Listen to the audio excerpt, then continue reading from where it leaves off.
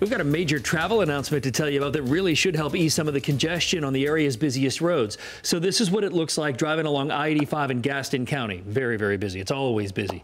But a brand new light rail extension might change all that, and it just got the green light. It is called the Silver Line, and it would start at CPCC Levine, making stops in downtown Matthews, and then continue on all the way through Uptown Charlotte, and then on to Belmont.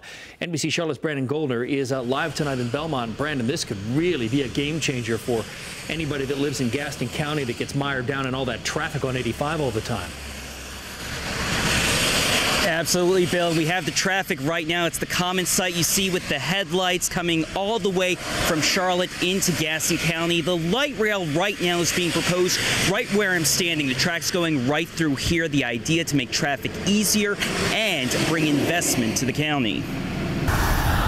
Just steps from one of the only roads connecting Gaston County and Charlotte. I've been fishing here since 2006. Mohammed Amin's fishing oasis. It's peaceful. Not many people come here.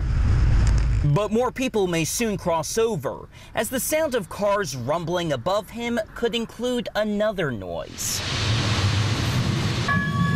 In a meeting last night, Charlotte's Metropolitan Transit Commission is officially jumping aboard the plan to extend the Lynx light rail across the Catawba River into Belmont using US 74. City leaders dub it the Silver Line. While his fishing spot could get noisy, Amin wouldn't mind it. That would be great because of the traffic. Both I-85 and US 74 often experience afternoon rush hour gridlock, and he and others hope the light rail will ease up traffic.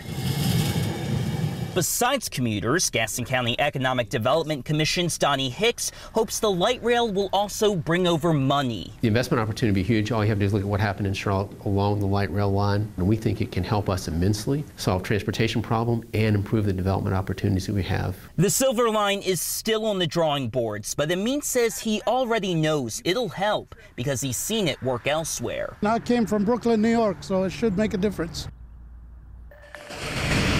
And we may not see those rails till 2030, but the first thing they have to do in the county is replace the US 74 bridge. That will come before even putting down any rails.